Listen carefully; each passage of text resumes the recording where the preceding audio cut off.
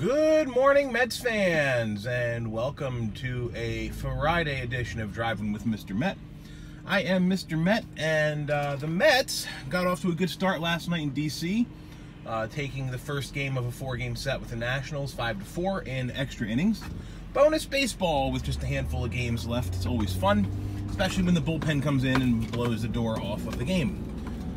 But I want to talk about the start by Mr. Vargas last night. I want to talk about the offense getting hits against Max Scherzer, and I want to talk about the bullpen once again.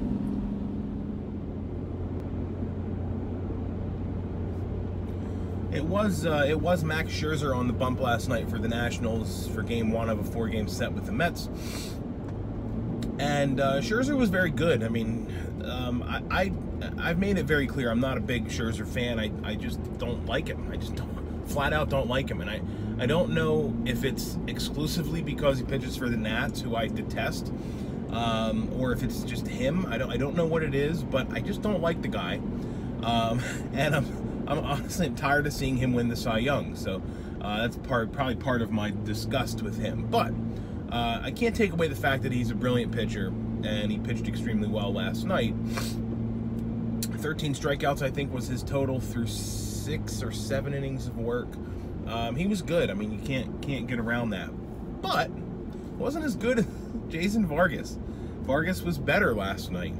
He also was racketing up the strikeouts. Over his last 7 starts, Vargas has an ERA of 3.11. That's incredibly good. It's actually better than what we signed up for. You know, the Mets really wanted Vargas to be the number 5 guy in the rotation, to provide some depth and to provide quality start numbers. You know, 6 innings, 3 earned runs. That's an ERA of 4.50.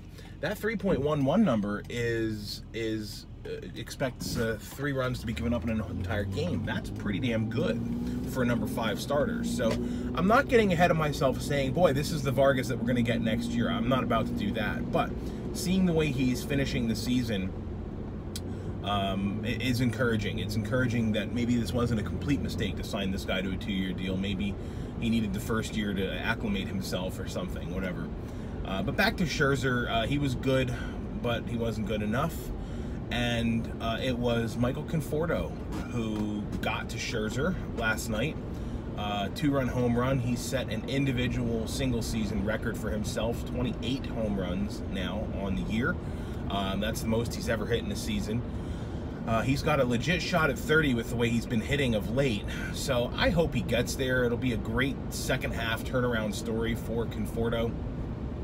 And then, of course, Conforto was followed by Bruce in the lineup, who hit another home run, a solo shot, and gave the Mets at the time a 3-0 lead. They would go on to tack on another run.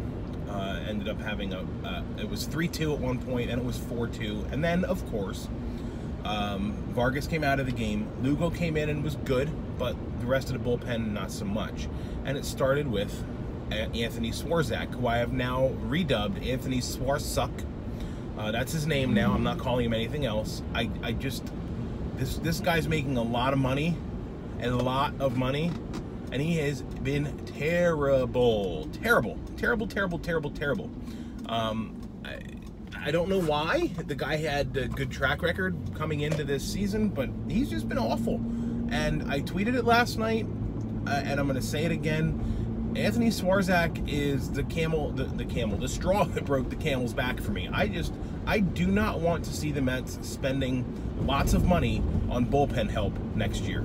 I'm fine with going out and getting an established closer. That's different. But I don't want one of these bridge guys brought in and paid, $22 million over 3 seasons only to have another Swarsuck on our hands. So we have enough Swarsucks of our own. Paul Sewald didn't pitch last night, but these guys that can't be trusted out of the bullpen, I don't want to see them getting paid. And how do we know if they can be trusted? The answer is we don't, because as I've said before, year to year, it's so volatile with bullpen arms. Let's not spend a ton of money on the bullpen. Let's instead invest in a good closer and use the young arms that the Mets have established in their farm system and have built up in their farm system to be a constantly evolving bullpen throughout most of next season. That's what I'd like to see the Mets do with the bullpen. In any event, long story short, the Nationals did come back to tie the game thanks to the fire that Swarsuk started.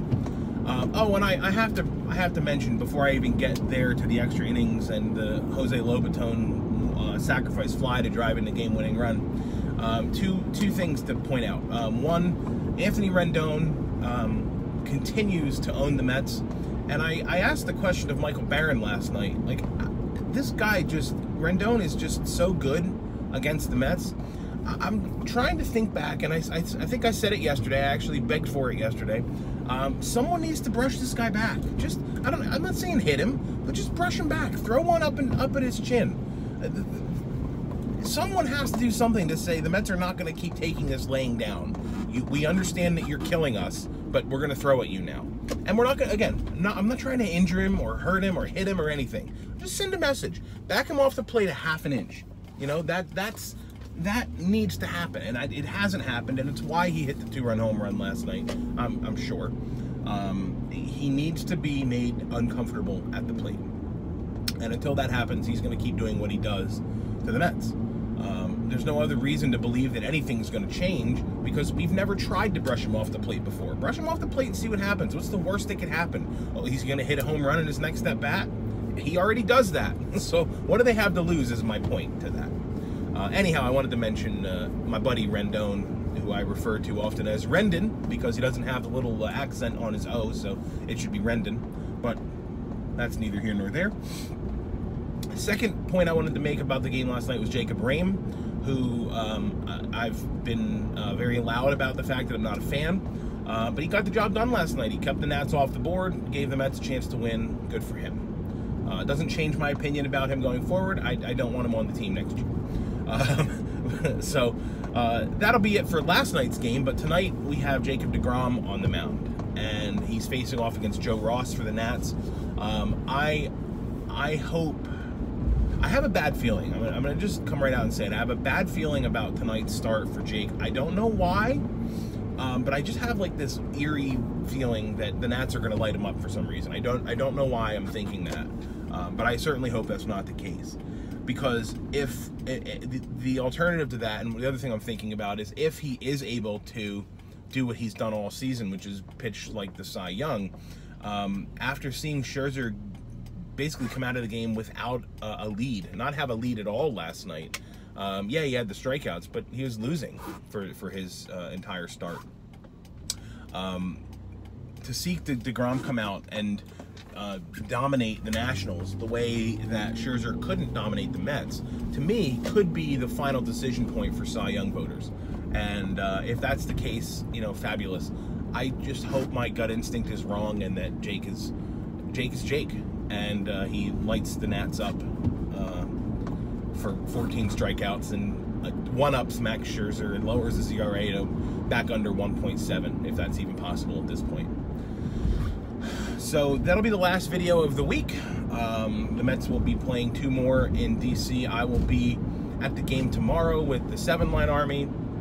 Back-to-back weeks with the 7-line, which is great because I'm getting a cold, and this, you know, yelling tomorrow at the game is going to really add to the way my throat feels. So that being said, I'll be back on Monday to recap the weekend. I don't know that our parade tomorrow is going to be anywhere near as fun as the one in at Fenway was last weekend, but I can sure say we'll try. So until Monday, thanks for watching. Follow me on Twitter at Mr_Met. And as always, let's go Mets.